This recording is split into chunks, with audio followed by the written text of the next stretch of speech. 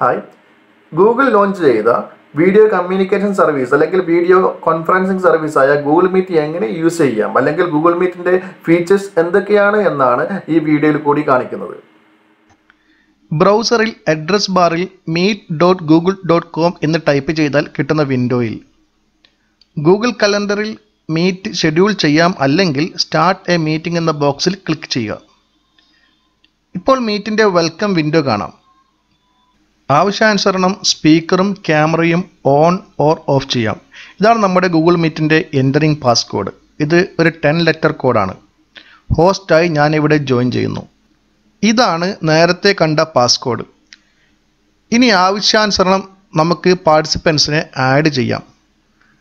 Add people click ചെയ്ത് participate ചെയ്യുന്നവരുടെ email address type ചെയ്യുക.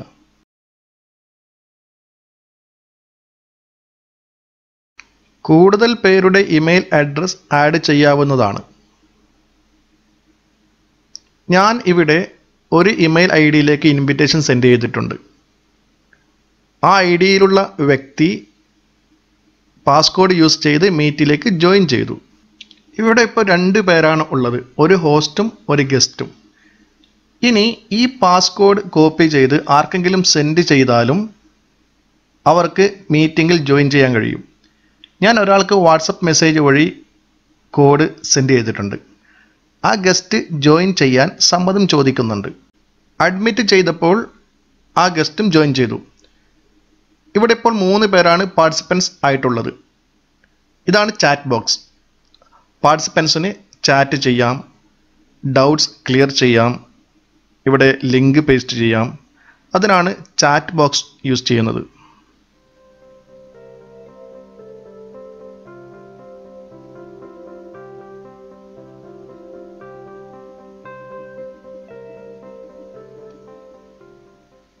ഇവിടെ പാസ്കോഡ് യൂസ് ചെയ്ത് എങ്ങനെ ജോയിൻ ചെയ്യാമെന്ന് 2 വിധത്തിൽ മനസ്സിലാക്കി. ഒരു വ്യക്തിയെ ഇമെയിൽ വഴി ഇൻവൈറ്റ് ചെയ്ത് മറ്റൊരു വ്യക്തിക്ക് മീറ്റ് പാസ്കോഡ് എക്സ്റ്റേണൽ മെസ്സേജ് വഴി സെൻഡ് ചെയ്ത് കൊടുത്തു. ഇനി നമുക്ക് ഗൂഗിൾ കലണ്ടർ വഴി എങ്ങനെ ഇൻവൈറ്റ് ചെയ്യാം അതുപോലെ ജോയിൻ ചെയ്യാം എന്ന് നോക്കാം. ഈ വിൻഡോയിൽ കാണുന്ന schedule A video meeting from Google calendar എന്ന ഓപ്ഷനിൽ ക്ലിക്ക് ചെയ്താൽ കലണ്ടർ വിൻഡോ ഓപ്പൺ ആകും. ഇതിനിടയിൽ മുമ്പുണ്ടായിരുന്ന 2 ഗസ്റ്റിനെ തൽക്കാലത്തേക്ക് ഒന്ന് ലെഫ്റ്റ് അടിക്കട്ടെ. അവരെ നമുക്ക് കലണ്ടർ വഴി വീണ്ടും എങ്ങനെ ഇൻവൈറ്റ് ചെയ്യാമെന്ന് നോക്കാം. ഇപ്പോൾ ഇവിടെ ഹോസ്റ്റ് മാത്രമേ ഉള്ളൂ.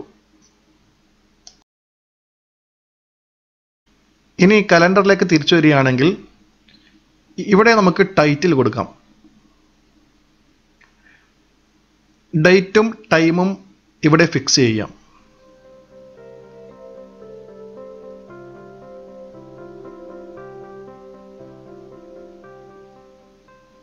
മീറ്റിംഗ് ഹോസ്റ്റ് ചെയ്യുന്ന ലൊക്കേഷൻ ആഡ് ചെയ്യാം.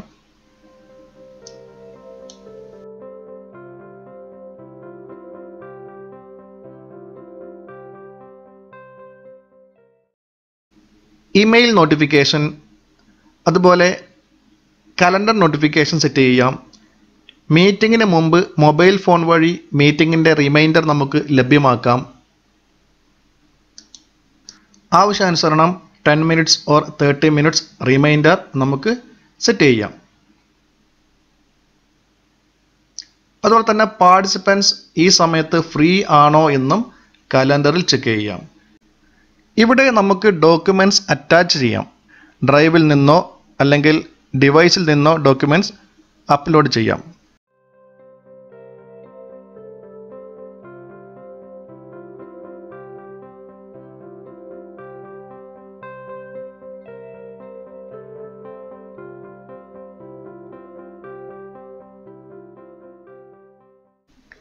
വേണമെങ്കിൽ ഡിസ്ക്രിപ്ഷൻ ഓർ ഇൻസ്ട്രക്ഷൻ ആഡ് ചെയ്യാം.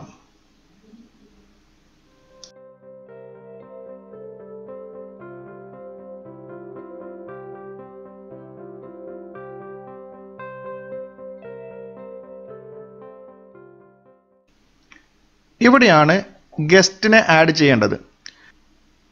ഇമെയിൽ അഡ്രസ് ആണ് ഇവിടെ ചേർക്കേണ്ടത്.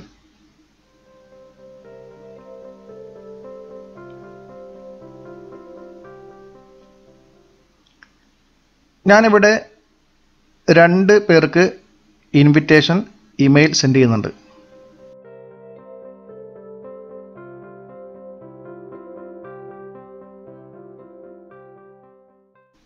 ഇനി സേവ് ബട്ടൺ ക്ലിക്ക് ചെയ്യുന്നതോടുകൂടി അവർക്ക് ഇൻവിറ്റേഷൻ ഇമെയിൽ സെൻഡ് ചെയ്യാനുള്ള ഓപ്ഷൻ സെലക്ട് ചെയ്യാനുള്ള പോപ്പപ്പ് മെനു കാണാം.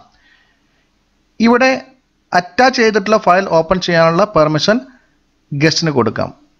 ഇപ്പോൾ ഗൂഗിൾ കലണ്ടർ വഴിയുള്ള ഇൻവിറ്റേഷൻ കംപ്ലീറ്റ് ആയി. മീറ്റ് ഷെഡ്യൂളാണ് ഇവിടെ കലണ്ടറിൽ കാണുന്നത്.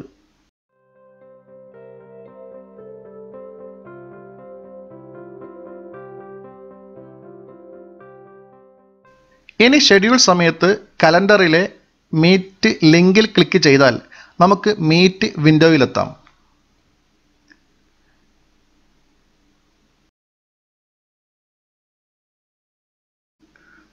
പാർട്ടിസിപ്പൻസിന് വേണ്ടി വെയിറ്റ് ചെയ്യാം.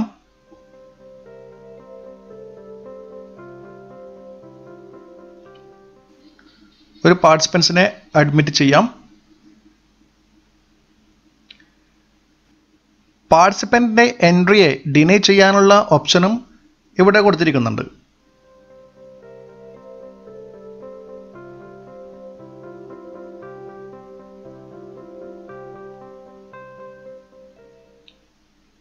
ഇപ്പോൾ 2 ഗസ്റ്റും മീറ്റിൽ പ്രസൻ്റ് ആയിട്ടുണ്ട്.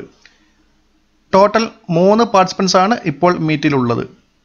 ഇനി നമുക്ക് മറ്റുള്ള ഫീച്ചേഴ്സ് പരിചയപ്പെടാം.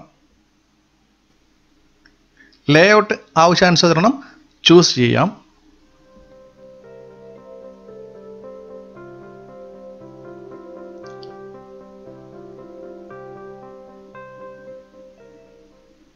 ഫുൾ സ്ക്രീൻ സെലക്ട് ചെയ്യാം.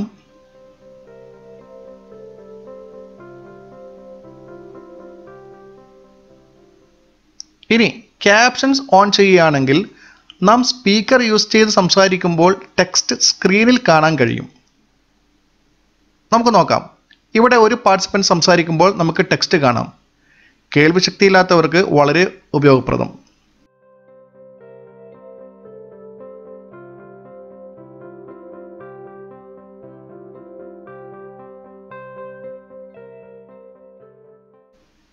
ഇവിടെ ഓഡിയോ വീഡിയോ സെറ്റിംഗ്സ് കാണാം. ആവശ്യാനുസരണം ചേഞ്ച് ചെയ്യാം.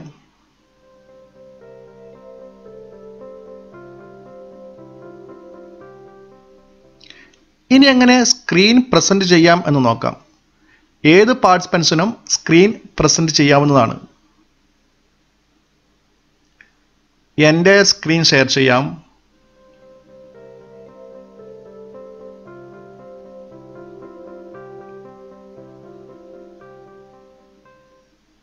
ഏതെങ്കിലും ഒരു വിൻഡോ മാത്രം ഷെയർ ചെയ്യാം.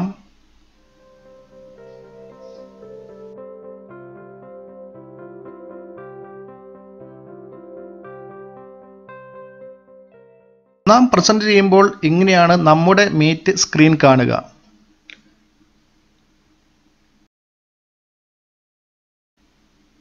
ക്രോം ടാബുകളിൽ ഒന്ന് മാത്രം സെലക്ട് ചെയ്ത് ഷെയർ ചെയ്യാം. ഇപ്പോൾ കലണ്ടറിൻ്റെ ടാബ് മീറ്റിലെ എല്ലാ പാർട്ടിസിപ്പൻസിനും കാണാൻ സാധിക്കും.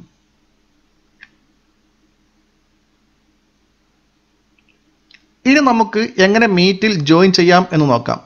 നമുക്ക് നൽകിയിട്ടുള്ള പാസ്കോഡ് ഇവിടെ ടൈപ്പ് ചെയ്യുക.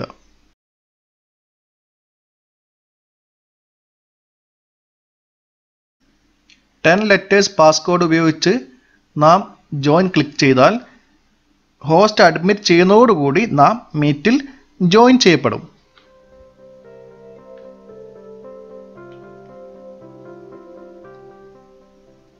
Now asking to join and getting admission. നാം മീറ്റിൽ ജോയിൻ ചെയ്യപ്പെട്ടു.